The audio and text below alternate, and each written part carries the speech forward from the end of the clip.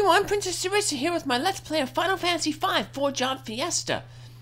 In the last episode, we had just entered the Wash Tower, and I ended up stealing a bunch of knives from these wyverns.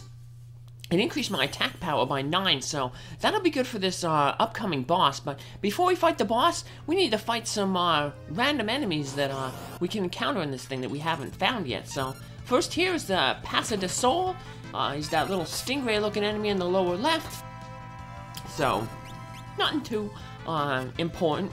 So, most of the enemies here are weak to lightning, so if you have a black mage in your party, the bolt spell will be really, really effective against taking these guys out. So, ooh, we got a potion out of it. We'll be running through a lot of potions in the boss battle coming up. So, we're gonna hang out on this floor, and that's where we'll meet the rest of these enemies, including the Rickard Mage over there. I wonder if he's like a throwback to Final Fantasy II. There was the Dragoon Rickard there, but obviously that Dragoon was a physical fighter, not a mage. But maybe the name, they just took it back from it. So one of the interesting things about the ice soldiers there that were present, they have a pretty good steel, a mithril sword. We can steal that, get some good money out of it. So mithril will be the next type of upgrade equipment. It's better than anything we can get like right now in shops. Right now the shops are selling iron equipment. Mithril is like the next step up, so we'll be able to get that in the next town coming up. But to be able to get a sword for free early, hey, take advantage of it. We'll just be selling it because none of our characters can use swords, but free money is always good money.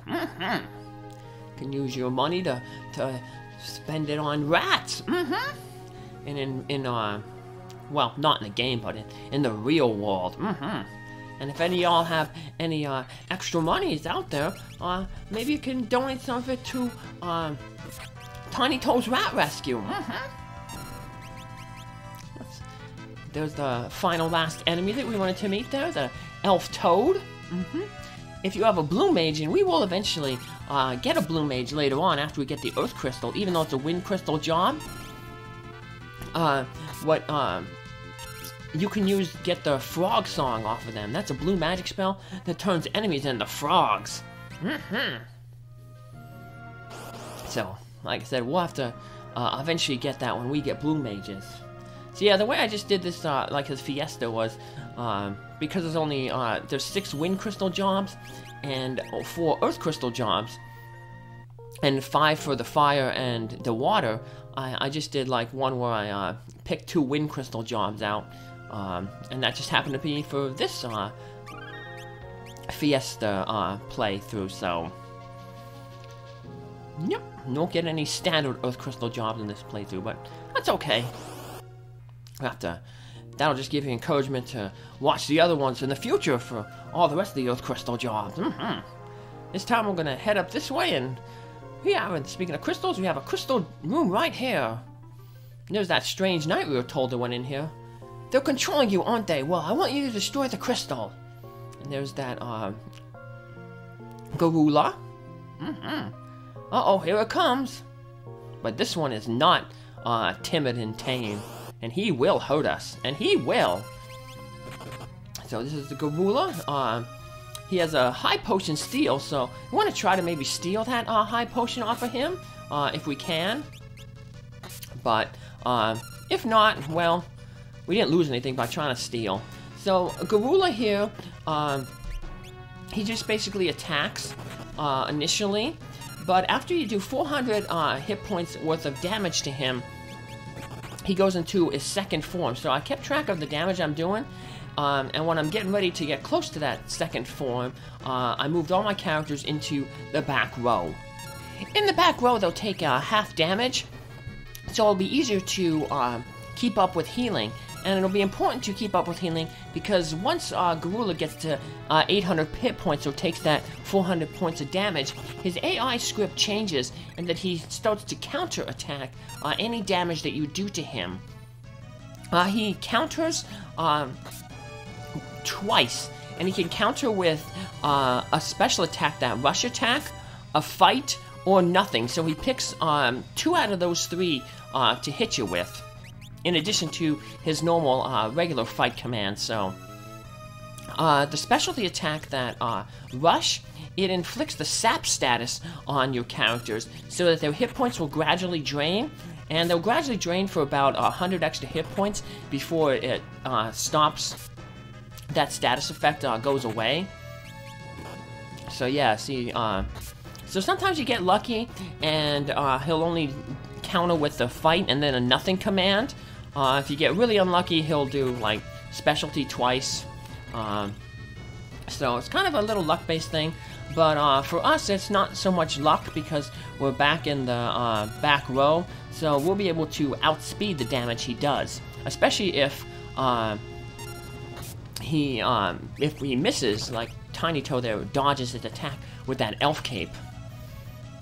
That 33% chance to dodge with the elf cape will be really, really helpful in this fight. Assuming he keeps going for a TnyToe.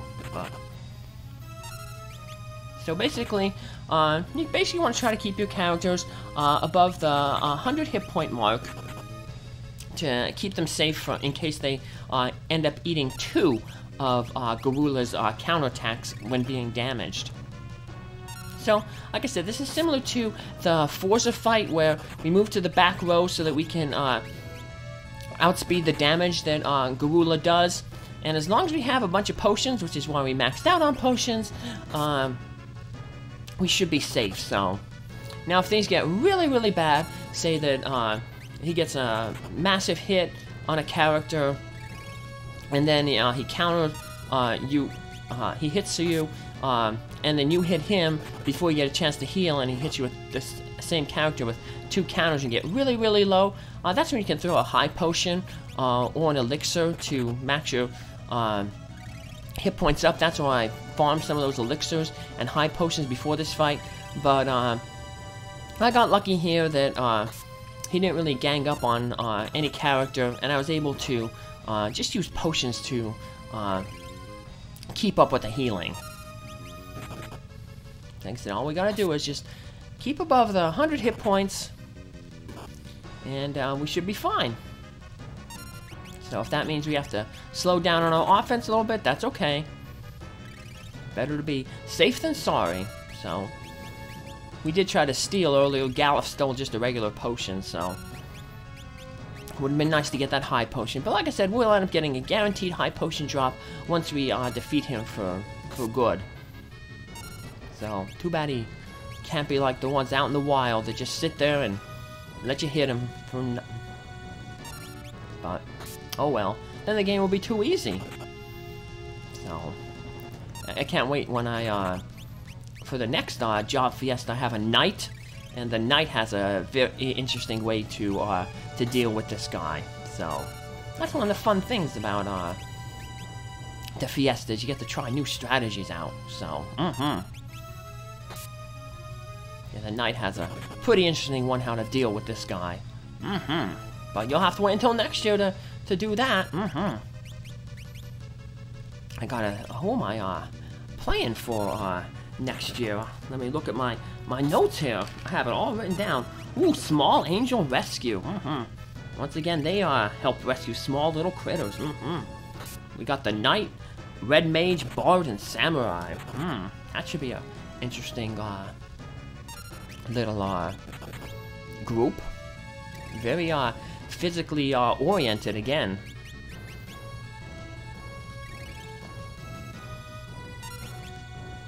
Then being the Knight and the Samurai are heavy physical classes.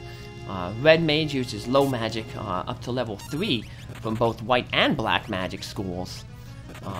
And the Bard is an interesting little support class. They sing. The Bard has an interesting way how to deal with Shinryu, one of the super bosses. Once again, like I said, you'll have to wait. Sounds like there's going to be a lot of interesting strategies for the next year's Fiesta. But I'm going to have to wait for that too. Although probably by that time, Daddy will have new princess rats, and one of them will have to take over. Yeah, so maybe he'll name one of the princesses Lena. Hey, and finally beat Garula there, so woohoo! And there's the crystal. It's still intact, that's good. Look, the crystal! Uh-oh. Something bad's gonna happen. Ooh, it burst again! And it bursts into 6 little crystals. And there's a crystal on the upper left that we can't get to yet. But that's a special job class. It's the mime job class. It's kind of like the freelancer class. It inherits the abilities of other classes, and you can set what you want, but... Lord Galuf. Huh? That knight knows him. Me? You know who I am? Lord Galuf. Couldn't protect it. Forgive. Uh-oh. Hey, stay with me, man. Please, tell me who I am. Fire crystal. Protect. Yeah, that knight got up and he blocked our way out. But remember, like the wind crystal, there'll be an exit out of here behind the crystal altar, or the amplification machine. So, the crystal fragments are glowing. Are they going to give us their power too? Yes, they will. And we get the Time Mage job. That was in the first job Fiesta I had. The Mystic. They cast spells and hit them with their sword. Berserker, that's what class we'll be using. Red Mage, we get that in next year's class. And the Summoner, I had that last year. So once you pick up those 5 crystals, tower starts to sink. What's going on? The tower is sinking. Uh-oh. Hope our dragon gets away. And we got a little exit there. The knight, he's passed away, so we can't rescue him. We can't get that crystal either. We can't escape through the back door there, the secret exit, I guess. And that tower and that peninsula sink down into the water along with us. Oh no! Ah! Oh no! Hope we can all swim. Well, we did so we can swim in the ship graveyard, but that was probably calm water because it was inside the boat. This water has currents and stuff, and the land and the tower probably pulling down with suction, so... Hey, it's Sildra! She's back! Sildra, you're alive! And she's eating us, uh-oh. I hope she don't, like, chew us up and swallow us. That wouldn't be good. Mm-mm. Just keep us in your mouth, Sildra. Mm-hmm. We're not tasty. Mm-mm. Nope. Tasty stuff. I like bananas. Bananas were one of my favorite things. And cookies. Chocolate chip cookies. Sildra! Sildra, you used the last of your strength to save us. Oh no, don't say that. What are you saying, Sildra? You can't die, I won't let you. Oh no. Don't worry, Sildra will be back later on. So, I don't want you all feeling sad, minions. Sildra will be back. Sildra, thank you. Lena's like a Disney princess. She can talk with animals. Sildra. Alright. Well, Sildra has saved us, but she's gone off somewhere. She can't stay with us. Not that we have a ship that she can pull us with anyway. But we do have a different animal companion that, hear you, and looks like it, flew away when the thing sank. And hey, there's like an opening in the meteor now. Well, before we investigate that meteor, let's hop on our Windrake, and we'll fly back to Walsh and heal up and talk with the king. See what he has to say. See if he's okay. See if him and his guards escaped. Remember, because he was attacked by the Garula. We can also change our classes now, so... Well, we can't input any ability into the Berserker, because all the Berserker do is berserks. He just attacks. So, there's no point in putting an ability on the Berserker that has an exclamation point in front of it, because that's an ability that you input the command to. You can give the Berserker a a like a passive ability.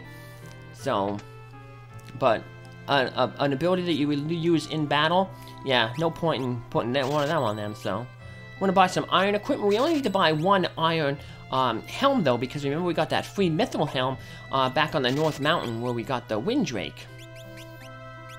So we're gonna give the berserkers their axes, give them a shield as well. Now, one of the things is when you do the optimal equipment thing, it only takes into consideration pure defensive power. It doesn't consider like special abilities that a relic may inflict. So that's why we want to take the glasses off and put back on the elf cape. Because even though the glasses give better defense, the elf cape, that 33% chance to 1/3 chance to dodge, is much better than the slight defense that the glasses give. So we can sell a bunch of this equipment that we have. I turned both of the male characters into the berserkers because they're slightly stronger than the females, and the females are more agile. And knives have the agility bonus to them, so the girls will get better damage out of their knives, and they'll act first. So better to have them in the thief job class.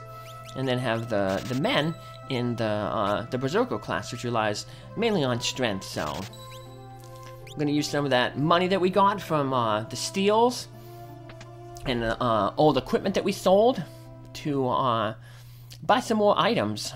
We lost a lot of Phoenix Downs, and we went and ran into that jackanapes down in the basement of Wall's Castle to get the elf cape.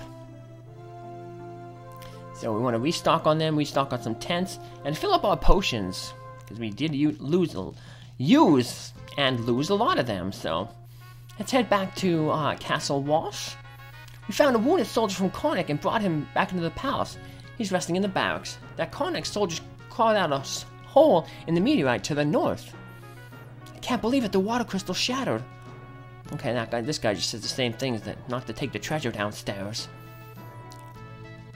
Nothing over there. The king was mauled by Garula. His majesty is resting in his quarters. And the quarters are over here to the right. Just go up and talk with the king, see what he has to say, see if he's getting better. We would appreciate if you would do as the king asks. Princess Lena, now you found your Windrake, perhaps you should turn to Tycoon. Everyone must be worried sick. Princess, you are completely right. Cough, cough. King Walsh, don't push yourself.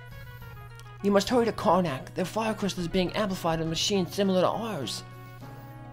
It seems that a meteorite has fallen outside of Karnak as well. There's no time to lose. Well, that meteorite we know fell a while ago, because Karnak is to the west of Toul. And remember, someone in Toul said that a meteorite also fell to the west of here. That's the Karnak meteor. How are we going to get to the Karnak meteor? There's a mountain range in the way. Remember, the Windrake can't fly over mountains. Well, let's talk with that. Now the crystal's gone, the water started getting dirtier. Let's talk with that soldier from Karnak. Maybe he can help. I was investigating a meteorite that fell near Karnak when I was suddenly warped here. Hey, where is here anyway? Where'd Karnak Castle go? We can tell he's from a different castle, because his armor is like a different color. See, these soldiers, their armor is dark blue. And that Karnak soldier, his armor was like a lighter blue. So that's why you know that he's different. So let's hop on our Windrake and head up to the meteorite. And now we can actually head into the meteorite and investigate it. So we can land on that dirt there. And head on in. What's the inside of the meteorite look like? Just a small little room. And it looks like one of those warp points that was in the the wind shrine. TnyToe, did he make it? Did he warp? We won't know until we try. Oh, she hops in the warp. Now, Faris, she does too. And that leaves just you, Lord Galuf. This all looks really familiar. And the soldier, he knew me. Well, we're slowly unraveling Galuf's past. Apparently he's a lord. What kind of lord? I don't know. A baron? A king? A duke? I don't know. I'm not good with lord titles and what they mean. All I know is that I'm a princess, and princesses are awesome. and you get to be a princess if you have a crown. There's also a little bit of a little test that you have to do to be a princess. But I passed it with flying colors. Yep. I know Princess Celestia, she developed that little test. And she gave it to Luna. And every go-ratty that my daddy gets from now on has to undergo that test. And if they do, they earn the crown. But we've earned ourselves passageway to a new area. What's in this new area? Find out next episode. Take care. Have a good day. Bye.